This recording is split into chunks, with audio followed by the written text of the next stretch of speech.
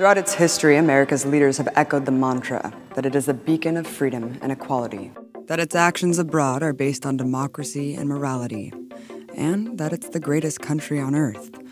America's actions, we've been told, have been for the greater good, that its citizens are in this together, united under the banner of one nation under God.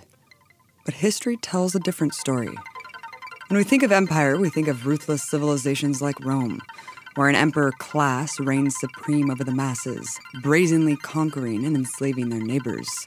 But these feudal remnants linger still today, and despite the trappings, the core system of empire remains. As colonialism advanced, empires swallowed up the last indigenous lands.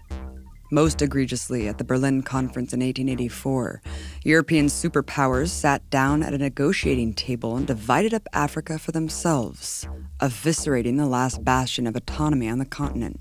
But as empires expanded, their appetite grew bigger than the planet. The feeding frenzy came to a head in 1914, when the rulers of competing empires led 17 million people like cattle to the slaughter. In the midst of the global massacre, empires continued to redraw the world for themselves. Under the Sykes-Picot Agreement of 1916, the UK and France drew their own borders in the Middle East, deciding the fate of millions and showing how arbitrary borders really are. Their unquenchable thirst for power and profit led the empires to clash again barely 20 years later, with unspeakable horrors claiming the lives of 60 million human beings, culminating with the most catastrophic weapon the world has ever seen. The use of the atomic bomb against the civilian cities of Hiroshima and Nagasaki was a defining act of terror that cemented America's standing as military supreme. And from then on, it cast its shadow as the new reigning empire. The centers of the world's powers were left decimated, except one, and the victor built a new order under its hegemony. A club of empires formed in its aftermath, united against a common enemy: self-determination. In 1949, the US, Canada, and 10 European states formed NATO, insisting it was a defensive alliance. Yet NATO has carried out a strategy of containment through countless wars of aggression. For Saddam Hussein, possession of the world's most deadly weapons is the ultimate trump card, the one he must hold to fulfill his ambition.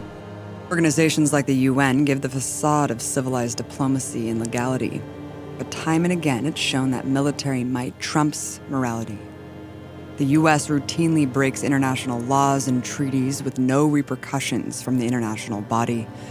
And when it needs UN backing for illegal wars, well, it just bullies its members for endorsement.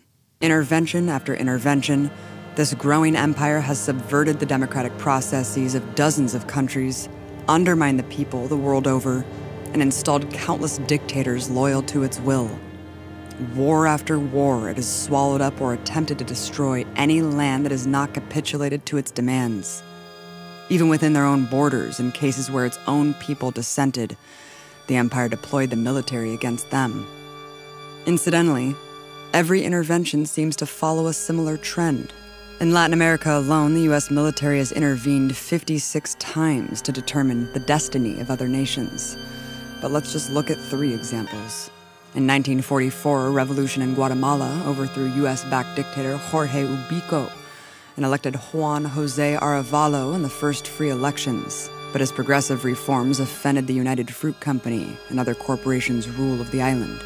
So after bombing Guatemala City, President Truman authorized the overthrow of Arevalo's democratically elected successor, Jacobo Arbenz, in 1952. The brutal display marked the beginning of a 36-year civil war ruled by US-backed dictators and death squads, where 200,000 Guatemalans were killed. In the Dominican Republic, the people democratically elected Juan Bosch to power in 1962, after being ruled by a US-trained dictator for 31 years, whose reign is considered one of the bloodiest in all of the Americas. Just 1 year later, Bosch was overthrown by a US-supported fascist military coup. But growing resistance led President Johnson to deploy more than 22,000 troops in the DR in 1965, killing 3,000 people and enabling the military occupation to continue for decades. Then there's Chile, where the U.S. spent $6 million to undermine leftist leader Salvador Allende before he was even elected in 1970.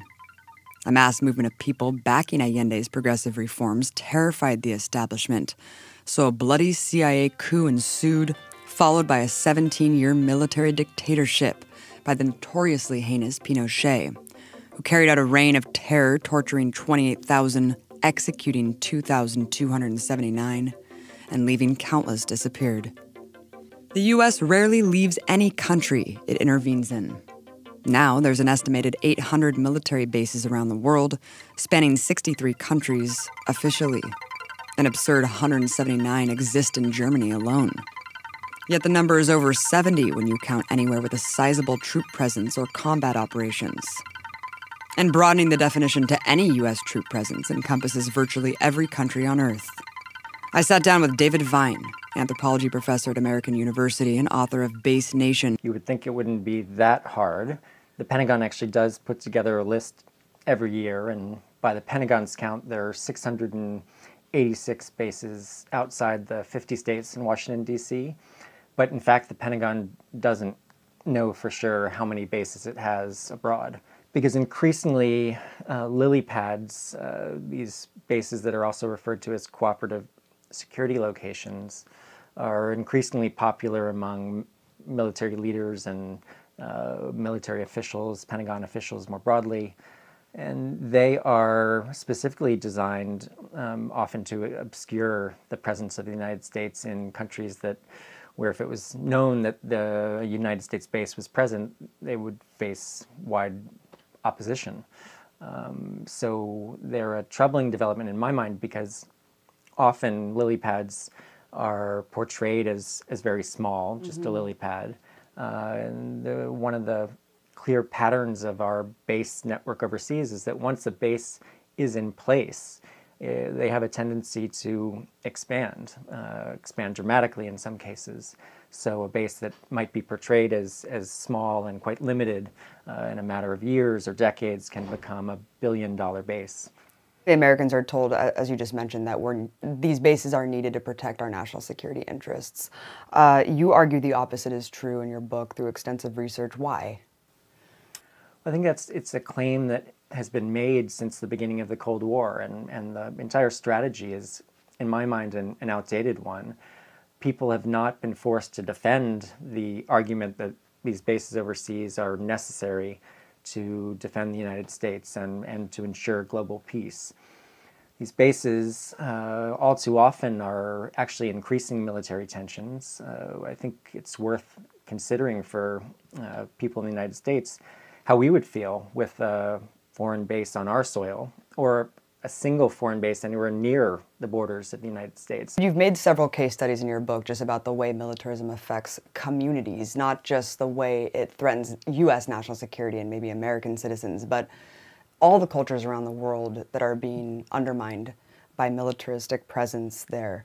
Talk about Okinawa, Japan, because you mentioned in your book, it's not that there's bases there, it's that the entire island is essentially one giant base. In Okinawa in particular, incidents of rape, murder, accidents involving military personnel that, of course, naturally inflame local anger and lead to what have been unprecedented protests in Okinawa, people upset about the way they're being treated by what they often see as an occupying force. And it's worth remembering that the U.S. military formally occupied Okinawa and ruled Okinawa as essentially a colony of the United States until 1972, and at which point the island was returned to Japan, but many people feel like the occupation has never ended. I wanted to speak on Guantanamo Bay. I think this is one of the most absurd examples, not only because of the detention facility,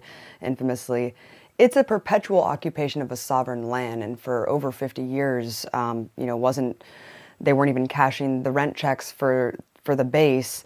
And then Raul Castro, once this normalized relations dialogue is happening, he says, give us back Guantanamo, and we have our government saying it's off the table. In most cases, the United States is able to disguise occupation through pressuring local elites, through the money expended to maintain the bases that keep enough elites happy. In Cuba, we see a just very transparent colonialist, imperialist occupation of a foreign land that's been going on since U.S. leaders were unabashed about declaring the United States an empire. The turn of the 19th to 20th century, there was great pride among U.S. leaders in developing a collection of colonies and effectively controlling countries like Cuba, even though they weren't formally part of the United States. And this policy has essentially remained in place and is another egregious example of how our bases are all too often fundamentally undemocratic and are in direct contradiction to I think the highest ideals of democracy that I think many of us in the United States would like to hold up. You also talk in your book extensively about the hypocrisy of this human rights rhetoric when it comes to U.S. cooperation with countries that are hosting U.S. bases. So often, U.S. leaders have trumpeted the bases as spreading democracy and a force for good and for democracy in the world, when there's also a clear preference that we see the U.S. military having for maintaining bases in undemocratic countries, in countries ruled by repressive regimes. So we see our bases all too often propping up these undemocratic, repressive, often violent regimes and actively suppressing pro-democracy movements. So that is certainly part of the explanation. Many of the undemocratic countries in which U.S. bases are located are found in the Persian Gulf. The U.S. has bases in every Persian Gulf country except Iran, and large numbers of bases, a growing infrastructure that has been expanding for the last 30 years. And of course, these bases are directly related to the presence of oil and natural gas supplies and the desire of U.S. leaders to dominate this strategically critical part of the world. Is this just the nature of empire? The economic forces in particular and the political forces have come to drive the empire. The U.S. public has little to say about how the U.S. operates around the world, the wars it launches. The system has gotten out of control of any individual or any party or any individual political leader. And it's the system that needs to be undermined.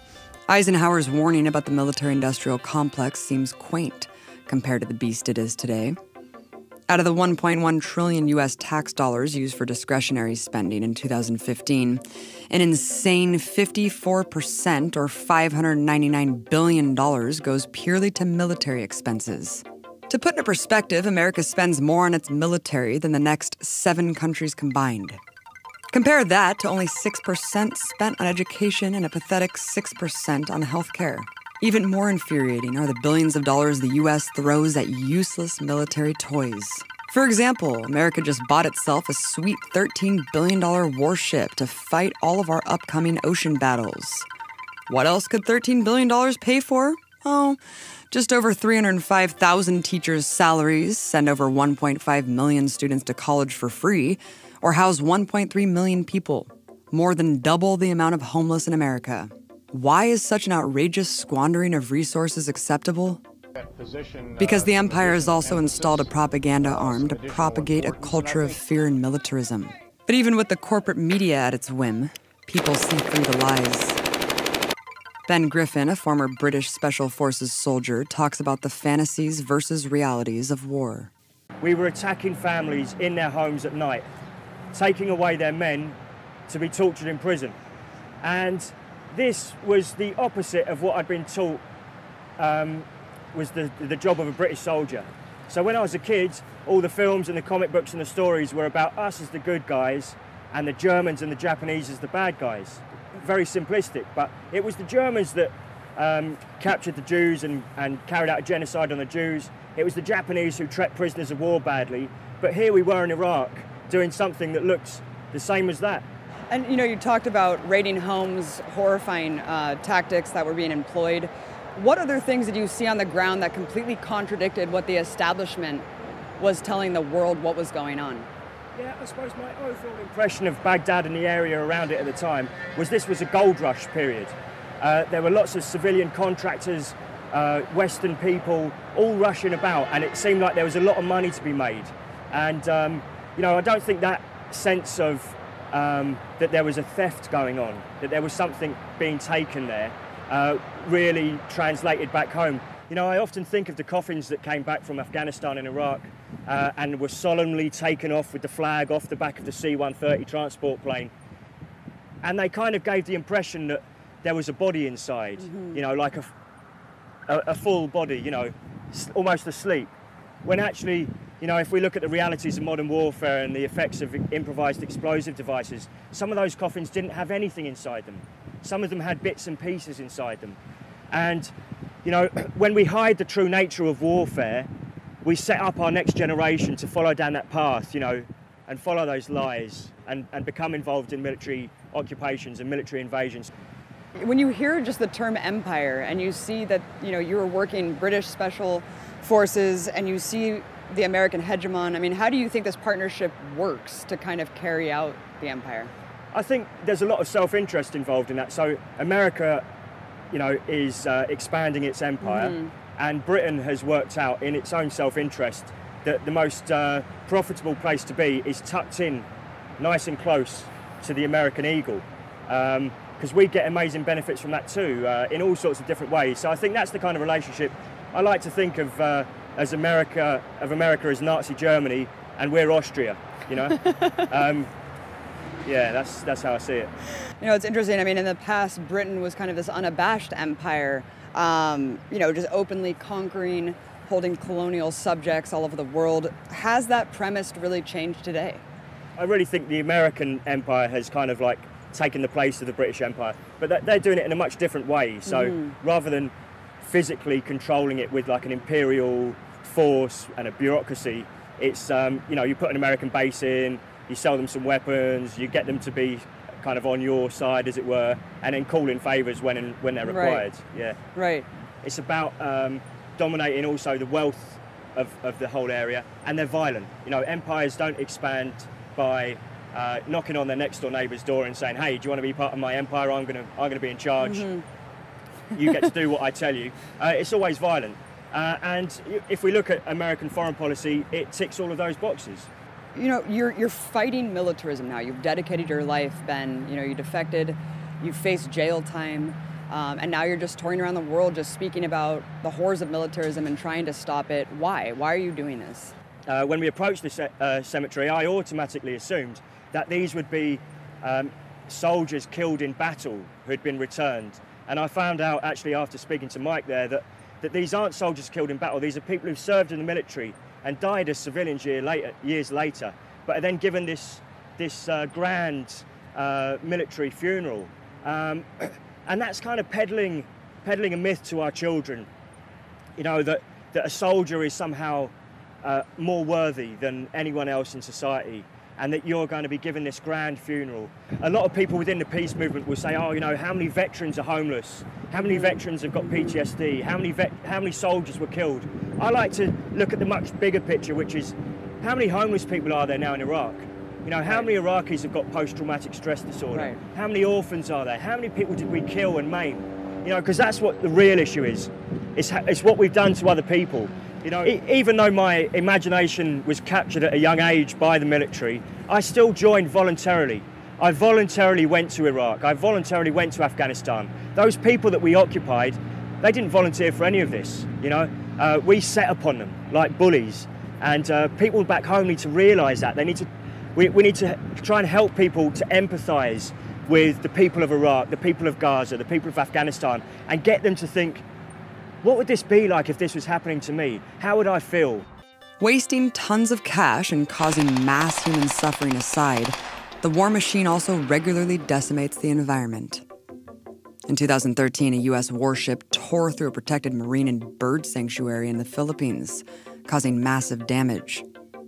In 2010, U.S. military construction of a base on the coast of Jeju Island, South Korea, threatened the fragile habitats of 9 of the world's 66 global geoparks. An astounding 600 U.S. military installations across pristine Alaskan landscapes have left a legacy of carcinogenic contamination. And this past summer, the Navy again began carrying out war games in the Gulf of Alaska, detonating tens of thousands of pounds of toxic munitions and unleashing untold damage to wildlife. Like days of old, the Empire only unleashes its military to protect its own power and wealth. It uses it as a battering ram for its economic policies and deploys a transnational corporate capitalist power structure which prioritizes profit over the welfare of the planet. Through extortion and subjugation, organizations like the International Monetary Fund and the World Bank have created new forms of debt slavery and colonialism. All U.S. Marines learn about Major General Smedley Butler, who at the time of his death in 1940 was the most decorated Marine in U.S. history, winning 5 medals for heroism. But what Marines aren't told is that Butler became one of the most outspoken critics of U.S. militarism. He said, "War is just a racket. A racket is best described, I believe, as something that is not what it seems to the majority of the people. Only a small inside group knows what it's about. It's conducted for the benefit of the very few at the expense of the masses." I served in all commissioned ranks from second lieutenant to major general, and during that period I spent most of my time being a high-class muscle man for big business, for Wall Street, and for the bankers.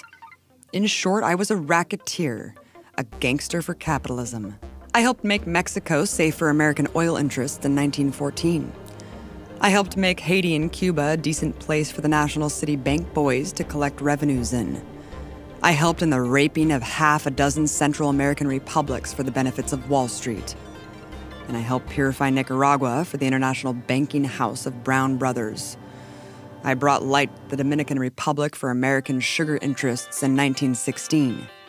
In China, I helped to see it that Standard Oil went its way unmolested. 9/11 presented another golden opportunity for the empire. It exploited fear and tragedy to pillage resources across the Middle East, its threat clear: conform to our rule or face destruction. At home, the empire ensured a permanent war economy by institutionalizing the collusion between government and big business. In 2008, the Government Accountability Office found that a startling 52 of the biggest defense contractors employed over 2,400 former generals, senior executives, and officers. A whopping 70% of the top generals who retired between 2009 and 2011 stepped directly into positions in the defense industry. Lobbying for war is even more blatant. Of the top 10 corporate PAC donors in 2015, half were defense contractors and war profiteers. And what do you know? Turns out that the top 4 politicians with the most authority over defense spending are also the top 4 recipients of defense behemoth Lockheed Martin. The bedrock of America is the myth of democracy, that somehow empire will dismantle itself if the right leaders are elected. Then we can just go back to what the founding fathers intended this country to be. But America was founded on colonization, the extermination of an indigenous population, and the enslavement of an entire race, all of which laid the foundation to its rise to empire. At home, the empire rots. Economic warfare abounds. In the richest country in human history, millions sit in poverty. Militarized riot cops stalk with impunity. Racism entrenched. The surveillance state spies unhinged, and political opposition incessantly quashed. The system can't afford alternatives, and we've seen how far it will go, with no remorse. It's a machine that runs on death and destruction, killing thousands of our brothers and sisters every day. But every empire falls, and the history of empire is the history of resistance to it, where people have won time and again against impossible odds to defeat their subjugation. A world dominated by U.S. hegemony and the corporate power structure it serves is cracking. And our digital age provides the great ability to build empathy, consciousness, and global solidarity. Information is power. We need to fight to unmask the empire every day in order to stop it. And every file here is a tool that will arm us in battle. Abby Martin, logging out.